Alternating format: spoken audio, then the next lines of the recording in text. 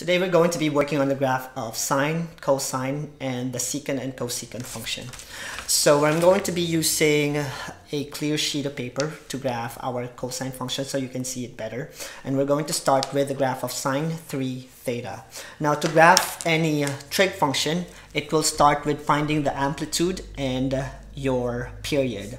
So let's say we're going to graph a sine graph. A sine graph will always have y equals a sine b theta, where a is the amplitude or the height of our function or the trig function, and b is your period. Now the formula for finding the height is just the absolute value of whatever value of a is, and for the period we're going to be using 2 pi all over b. So if we're going to be graphing the sine function, which is given by y equals sine 3 theta, we're going to be working on finding the height, or a, and in this case the height is simply absolute value of 1, which is 1, and the amplitude will be at 2 pi all over b, which is in this case 2 pi all over 3. Now in working with the graph of a trig function, and in any trig functions, it's always easier to work with the degree measure because it's more, or it's something that we can visualize better than the radian. So we're going to convert 2 pi, 2 times 180 divided by 3 into degrees. So we have 120 for our period. So for our first period, it will be from 0 to 120 degrees. So we're going to start working on the axis that we're going to be using for our graph. So from here, we'll just draw a vertical and horizontal line. And one period is going to be at 120. And you're going to partition your graph into 4 parts. So we have this, half of 120 is 60 degrees, and half of 60 degrees is 30 degrees, and 3 plus 60, or 30 plus 60 is 90 degrees. So this will be the partition of our first function from 0 up until 120. And for the height of the graph, we only have 1 unit, so this, let's say, is 1. And this will be our horizontal and horizontal axis or asymptote of our sine function. So to graph the function sine 3 theta, the graph of the function of sine behaves similarly, and it always starts at the center. So we'll have the point at the center, or our guide, starting at the center, and then we're gonna go up to the top of the amplitude, which is at 30 degrees, and then go down to touch 60 degrees, and then 90 degrees, and 120 degrees. So it will create a smooth curve like so. So this is the graph of our function y equals sine 3 theta. And this is just one period, and if you want to add more periods, you're just going to multiply 120 by 2 and then construct your functions over and over again, because we know that the graph of a trig function is going to be periodic. So this one is just for one period. Now let's go ahead and find the graph of problem number 2, which is y equals 4 cosine 3 theta. This is function number 2. So to graph the function, we're going to be looking for a, which is, we know, is just 4, and b is 2 pi all over b, which is here is 3. So notice that the period is just the same as our first function, so we'll just use 120 degrees and proceed to our graph of the cosine function. So since the graph of a trig function behaves similarly, we'll just draw a vertical line and a horizontal line, and we'll have our first period, which is 120 degrees. Take half of it, is going to be 60. Half of 6 is 3, so we have 30 degrees, and 30 plus 60 is 90 degrees. So this is now our graph of the cosine with a height of 4. So we'll have a taller and deeper graph of the cosine function.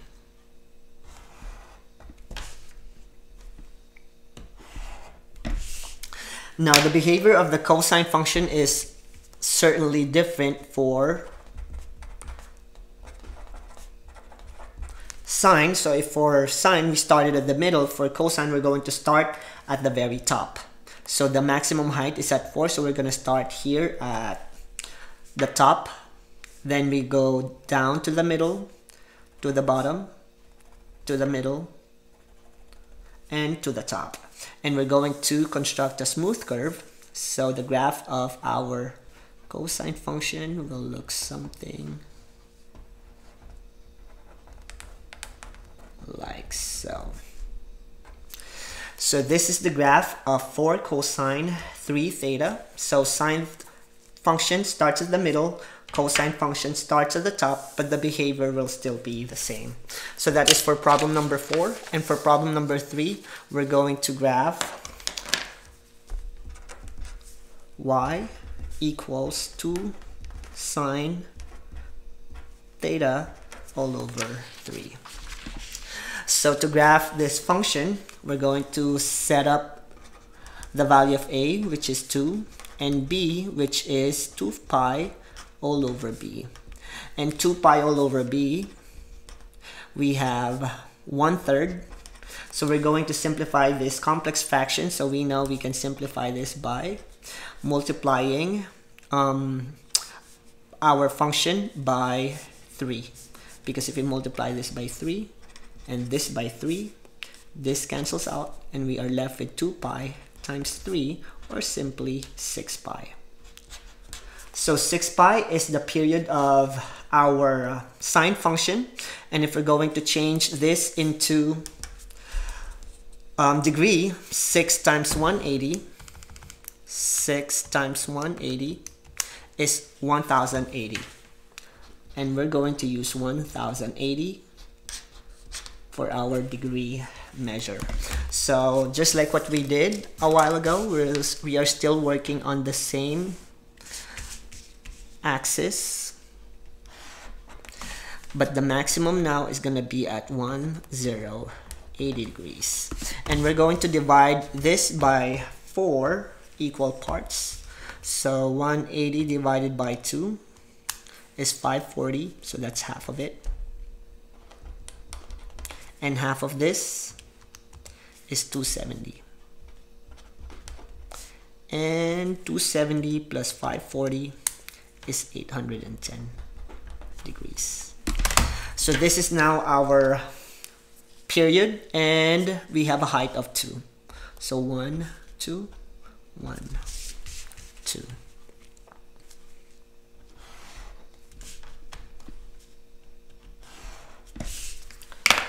And now we're working on the graph of 2 sine pi over 3, and we know that sine starts in the middle, then on the top, then in the middle, bottom, and top. Middle. So the graph of the sine function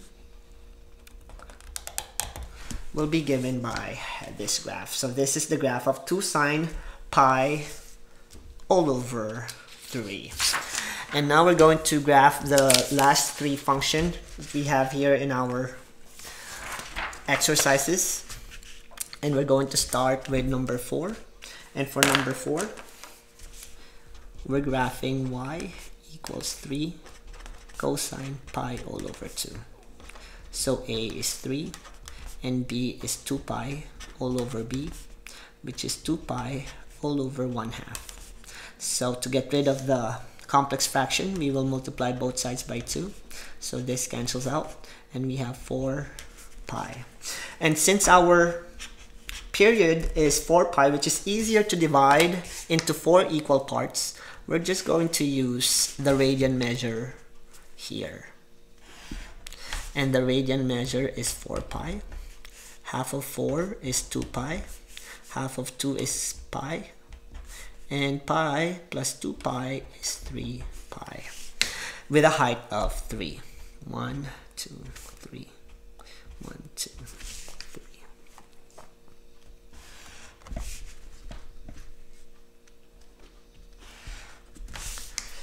So since we're working on 3 cosine pi over 2 this time, so we're gonna start on the top to the middle to the bottom, middle to the top, and a smooth curve to connect the function. And this is the graph of 3 cosine pi all over 2.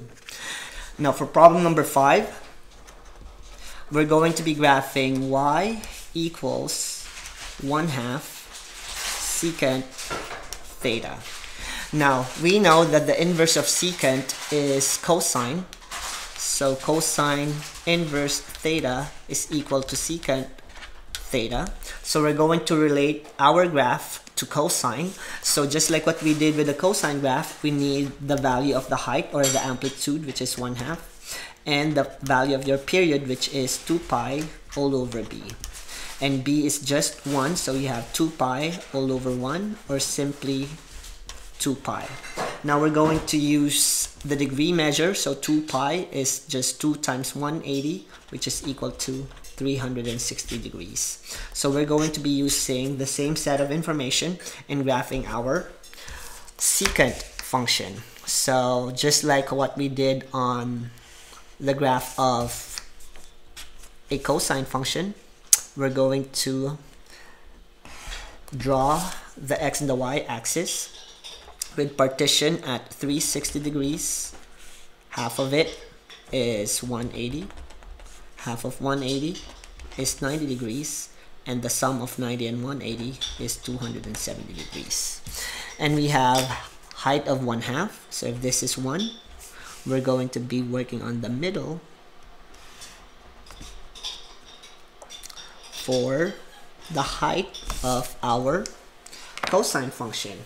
Now for the cosine function, we know we're going to start here at the top, going to the middle, to the bottom, to the middle, to the top, and we're going to graph our cosine function really quickly.